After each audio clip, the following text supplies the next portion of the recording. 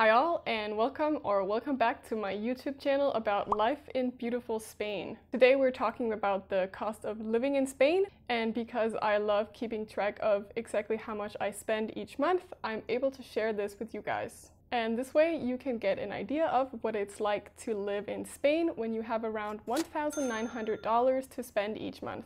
If you're wondering why I'm using dollars, it's simply because this channel has viewers from all over the world, so let's keep it international. It is important to note that I live in the south of Spain, which is significantly cheaper compared to, say, Barcelona. But over recent years, the cost of living has been increasing down here as well, primarily due to the cost of housing.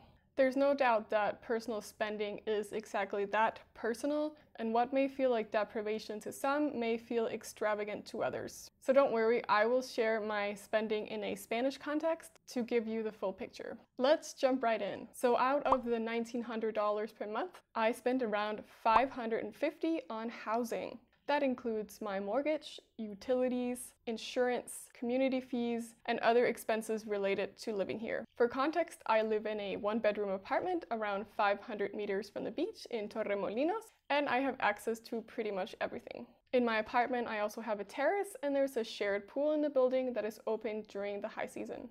I have a pretty modest electricity consumption, only paying around $50 to $60 per month.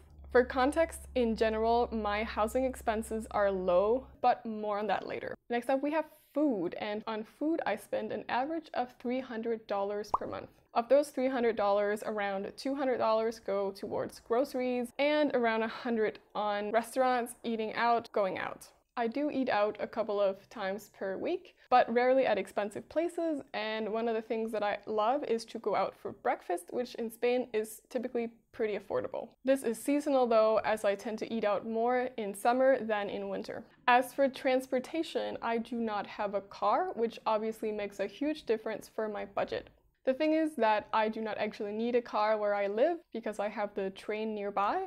So I spend an average of $70 on transportation per month. This includes the occasional Uber, a train card, and since I use my bike, as in my bicycle, as my primary mode of transport, it does need the occasional repair. And of course, there was an upfront cost when I first purchased it. As for trips and travel, I obviously also have expenses related to transportation, but I will share that in another category that's coming up. All right, moving on to activities in Spain, on which I spend an average of $70 per month. Fortunately for me, a lot of the things that I like to do in my spare time are free, such as going for a swim, going for a hike, taking my bike for a spin, so mostly I just need to pay for the occasional gear, the occasional gas if driving, and maybe an entrance fee here or there.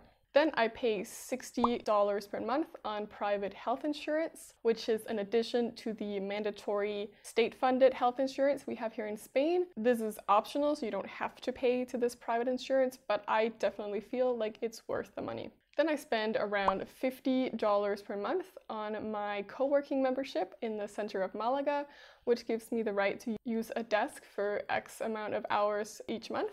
And now we've reached a category which I would call miscellaneous spending, and that accounts for around $400 per month. Because, well, I could further specify what I spend money on, but the amounts just keep getting smaller and smaller. So in this category, you'll find things like personal care, clothing, medicine, dental appointments, stuff for my apartment, vet expenses relating to my cat, new electronics, and so forth. Now, if we do the math, there are around $400 that are not accounted for. So where do they go? Per month, on average, I spend $400 on travel. This includes trips inside of Spain, but most of this money goes to traveling abroad. In the past year, which is what I've made this average from, I have been to Germany, Switzerland, Denmark, my home country, Italy, Slovenia, and then a month-long trip to Indonesia and a short trip to London, and then a couple of trips inside of Spain, one of them being a ski trip to Sierra Nevada here in the south. This means that if you take away my travel expenditures, I spend an average of $1,500 per month just living in Spain, not traveling anywhere. But what does that kind of spending look like in a Spanish context? There is no doubt that there are many individuals working on a normal Spanish salary that do not have anywhere near $1,900 to spend every month. The average before tax income in Spain is around $1,800, and that is the national average, and here in the south that number is lower. At the same time, I also know other internationals and digital nomads that live here who spend significantly more money than me, especially on categories like housing and food. If I were to rent a place like mine as opposed to owning and paying a mortgage, I would probably be looking at having to pay something like $900 per month compared to the $550 that I'm paying now.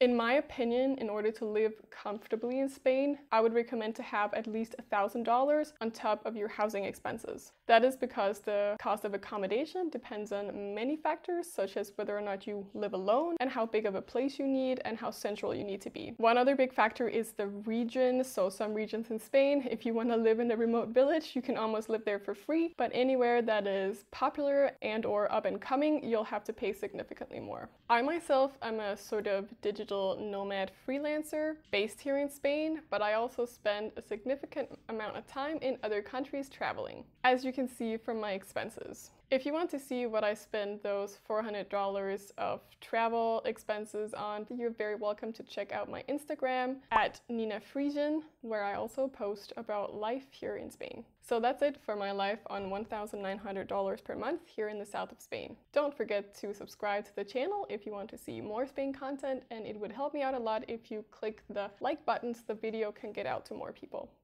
Were you surprised about the cost of living in Spain? Don't forget to let me know in the comments.